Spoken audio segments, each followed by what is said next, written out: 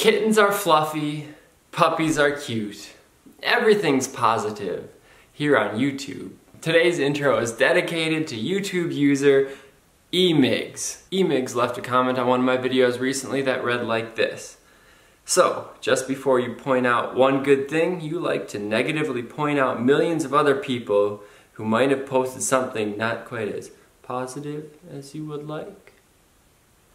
I responded with, huh? He responded with, on every show, just before you tell us how positive you are, you tell us how bad we are by sometimes only focusing on negativity, triggering my bad feelings. Now that took me a while to figure out because sometimes I'm just dense, but what he meant was, I usually start each of these episodes by saying, in a world that sometimes likes to focus on just the negativity, therefore, starting every show with negativity in a way, even though it's a show about positivity. So I guess I kind of got his point.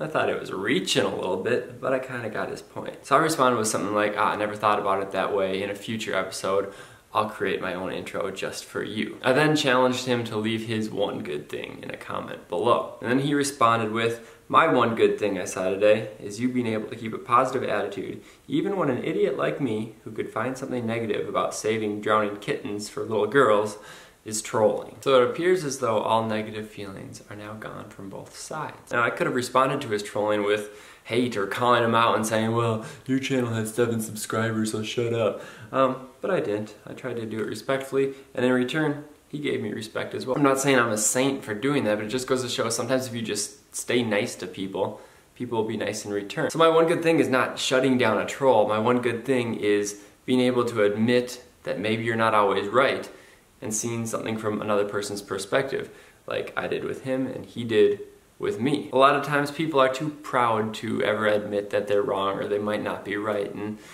this wasn't a situation where it was one of those. So that's today's one good thing. If you can think of any other one good things, leave a comment below or send me an email at the link in the description. I'm Luke, and I'll see you tomorrow.